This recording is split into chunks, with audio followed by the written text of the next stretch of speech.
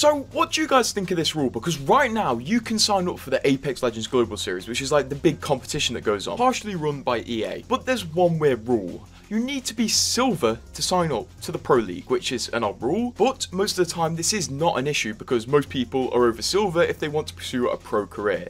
The thing is, a Twitter user called Caution, I'm pretty sure, sorry if I said that wrong, actually applied to ALGS while being bronze, and they found out he was bronze and then banned him for not being silver, which I must say is a grand overreaction, especially against someone who's already played in the ALGS and also hit silver one day after the deadline. But looking past him literally getting banned for being bronze, it turns out a few people slipped through the cracks, and there's other bronze players that they let through and didn't have an issue with, but they took issue with this random guy, which is very odd. But truly, the icing on the cake for this guy getting banned for being bronze is that they let in a rookie seer that has previously been caught cheating. So what do you think of this situation? Do you think it was unjustified to kick this guy out because he's not silver, or do you think it was justified because it's in the rules? And subscribe to be silver.